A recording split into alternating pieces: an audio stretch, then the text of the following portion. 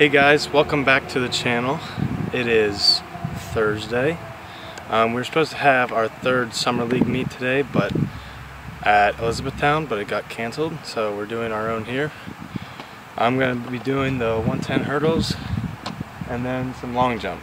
So we're setting it up, and then we're going to get a good warm up in, and then we're going to get right into it. It's going to be a little challenging because there's no competition. It's pretty much just a time trial, but we're just going to try and push it and see what we can hit, and then get some good jumps in. Alright, let's get into it.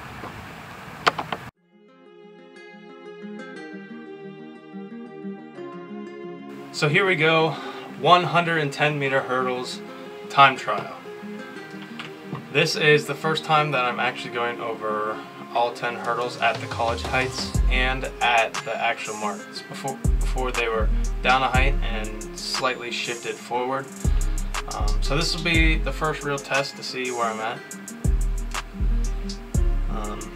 One thing important to note here is that my dad will be running alongside me, just to give me someone to chase and to make it feel more like a race.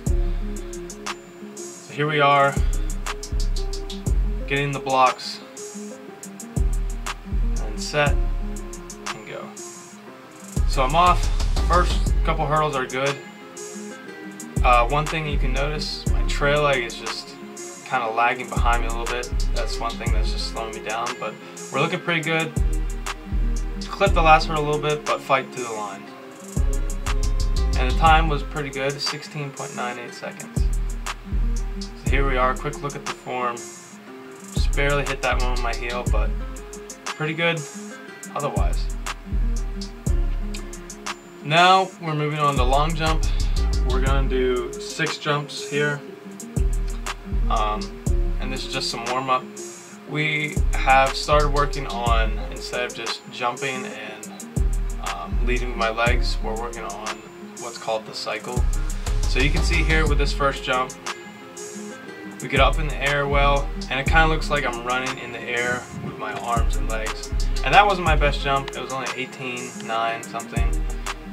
But the first jump's kind of like a warm-up. So here we go, the second jump. Coming in well. That one was a bit better, almost a whole foot better there. And that looked pretty decent. So one thing that the cycling is going to help me is just going to help me just kind of stay in the air a bit longer. There for my third jump, my left leg came down a little bit early there.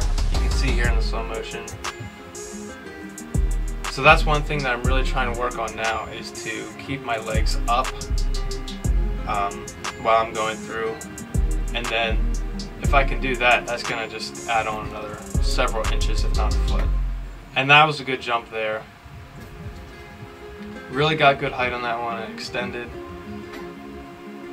And there's even a lot more to come there, because I can feel that I'm just coming down early. That one, I was just a little tired, didn't get up in the air, and was leaning back there too. It's important to, when you jump and go up, to keep your chest kind of level, because if you don't, you can tend to lean back, and that's kind of what I did for those last 2 jumps. And this one was better, but I'm still kind of leaning back. Just need to work on keeping that chest high and straight. So 2 PRs there, hurdle PR, and then new long jump PR by 2 inches, I think. So really happy with those 2. Coming up really soon, I'll be doing another meet where I'm doing the 100 long jump and 200 maybe. So really looking forward to setting some new PRs there. Kind of seeing how far I've come since my first meet. I think this will be the last one of the summer. So yeah, stay tuned for that, and I'll see you in the next one. Peace!